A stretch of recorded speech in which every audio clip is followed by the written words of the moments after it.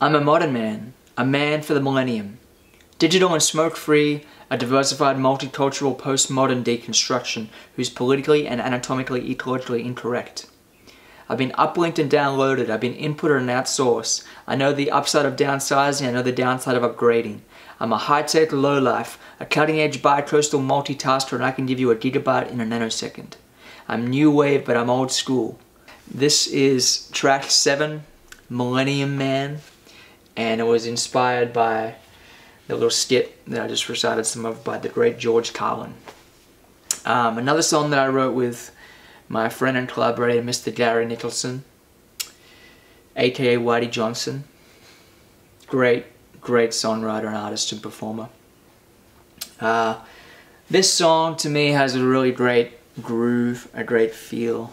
The bass line kind of drives the song. And you know, Pete Abbott, who played drums on the album, he was a member of the Average White Band, so he knows how to bring the groove. And Anton Nesbitt is a groove machine who played bass on the album.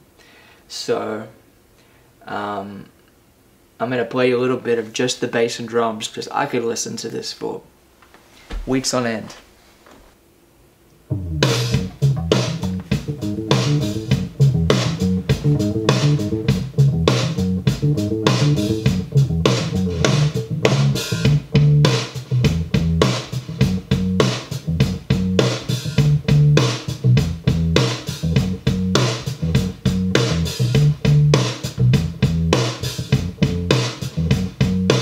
Pretty good snare sound.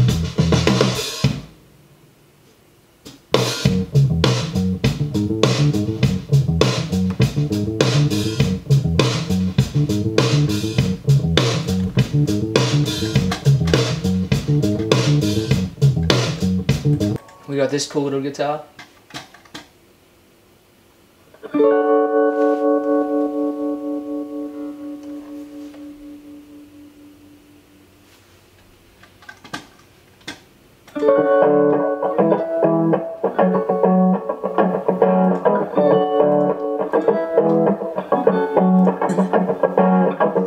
Ain't it amazing how far we've come?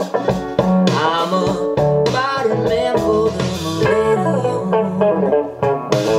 An alpha male on bathing blackbirds. I got a personal trainer and a super shopper. There's no guitar in this Keep section. an eye on my triglyceride, preheated, freeze-dried, and supersized. And I'm in touch with my inner child, warm-hearted, hot-wired, force activated, biodegraded, got the way to interface with my database in cyberspace. Modern man for the millennium. Anyway, hope you enjoy that track, Millennium Man.